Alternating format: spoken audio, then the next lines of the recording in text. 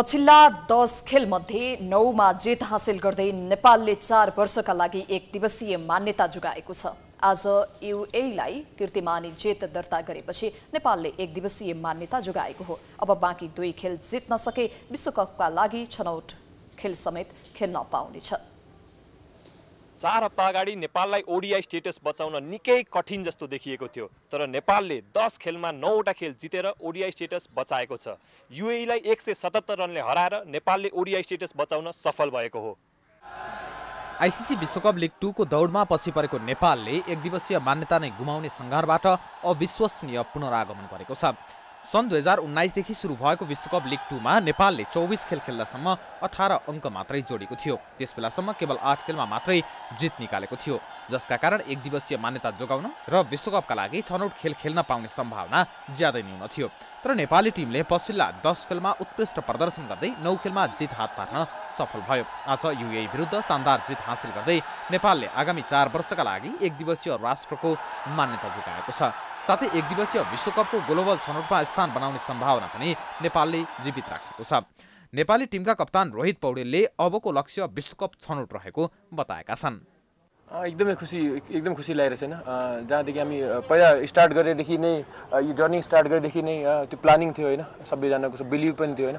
अनि त्यो आज चाहिँ त्यो भयो हैन, कम्प्लिट भयो। But at the same time 2टा game छ, अपर्च्युनिटी छ हामीसँग सिधै वर्ल्ड कप क्वालिफायरमा जानलाई। सो आई थिंक हामी सबैजनाले त्यही पुश गर्छौँ नेक्स्ट 2 गेम्सको लागि। नेपालले बाँकी 2 खेल जितेको खण्डमा सोझै विश्वकप छनौट खेल्न पाउनेछ। एक खेलमा पराजित भएमा भने नेपालले प्लेअफ क्वालिफायर खेल्नुपर्ने हुन्छ। युएईले भने नेपालसँगको हारसँगै सोझै ओडीआई मान्यता बचाउने अवसर गुमाएको छ।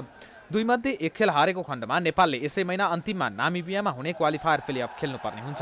प्लेअफमा शीर्ष 2 मा पर्न सके पुनः विश्वकप छनौट खेल्न पाउनेछ। नेपालले एक दिवसीय मान्यता पाएपछि नेपाली मात्र नभई विदेशी क्रिकेट प्रेमी पनि खुसी भएका छन्।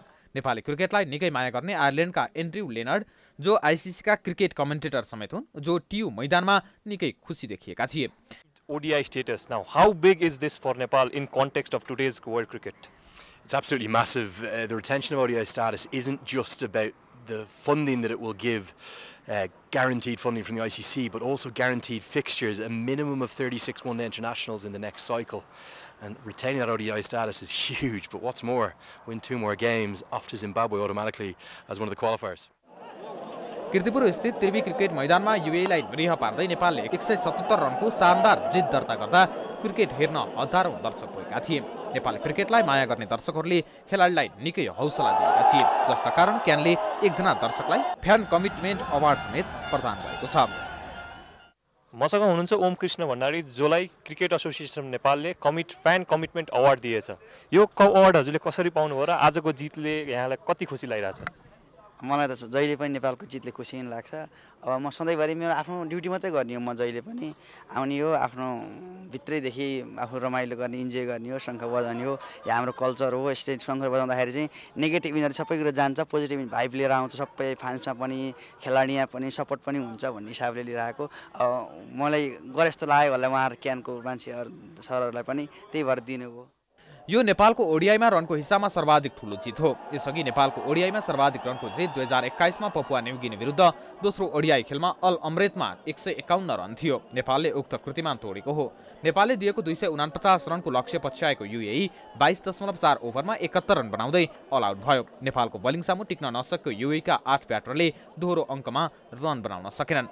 आयान अफजल खानले 33 बल खेल्दा समान 2 चौका र छक्काको मद्दतमा सर्वाधिक 29 रनको योगदान गरे। नेपालका ललित राजवंशीले सर्वाधिक 5 विकेट लिए। उनले 7.5 ओभरमा 2 मेडन राख्दै 20 रन खर्चिएर सर्वाधिक 5 विकेट लिए। अबको अपकमिङ डेजमा पनि हैन, यो ओडीआई स्टेटसले धेरै इफेक्ट पार्छ जस्तो लाग्छ। किनभने अब गेमहरू हुन्छ हैन, नयाँ चाइल्डहुडबाट हुन्छन्, ग्रासरुटबाट, तिनीहरूले एक्सपोजर पाउँछ। अब हामी पनि अब मेबी अब होप कमिङ 2टा गेम जित्यौँ भने, हामी ठुलो टिमसँग खेल्छौँ भने हामी त्यहाँ पनि केही लर्न गरेर आउँछौँ र यहाँ हामी एक्सपोज गर्न सक्छौँ केटाहरूलाई। सो त्यसले गर्दा एकदमै इम्पोर्टेन्ट थियो आजको म्याच हाम्रो लागि। सन्दीप लामिछानेले 4 ओभरमा 14 रन खर्चिएर 2 विकेट लिँदा गुलसन झा, सुम्पाल कामी र दिपेन्द्र सिंह ऐरीले समान 1-1 विकेट लिए। नेपालको जितमा सबैतिरबाट साथ पाएको र खेलाडीले निकै मेहनत गरेको प्रशिक्षक मोन्टी देसाईको प्रतिक्रिया छ। Look, unconditional love, that is very powerful. And unconditional love comes from each and every person in this country, who loves this game so much. And then unconditional love, when it's brought for the right cause, for the right purpose, then automatically everyone comes together. Everyone starts looking forward to what they want to build for themselves, individually and for the team. That's all I would say at the moment. For me, it is just unconditional love for the game. जितसँगै Nepal 36 अङ्क जोडेर अमेरिकालाई पछि पार्दै तालिकाको चौथो स्थानमा उक्लिएको छ। यसअघि 17 अङ्कले अगाडि रहेको अमेरिकालाई पछि पार्दै नेपाल शीर्ष 4 मा उक्लिएको हो। तेस्रो स्थानमा 39 अङ्क सहित रहेको नामिबियालाई पछि पार्दै विश्वकपको ग्लोबल क्वालिफायरमा स्थान बनाउन बाँकी 2 खेल जित्नुपर्ने दबाव नेपाललाई छ। लगातार 2 जित निकालेको नेपालले तेस्रो खेलमा भोलि सोमबार PNG सँग र अन्तिम खेल बिहीबार UAE सँग खेल्नेछ। नेपालले अब बाँकी 2 खेल जिते जिम्बाब्वेमा हुने वर्ल्ड कप क्वालिफायर्सको लागि क्वालिफाई हुनेछ। क्यामेरामा विशाल खड्काका साथ फायज होदा, प्राइम टेलिभिजन, कृतिपुर।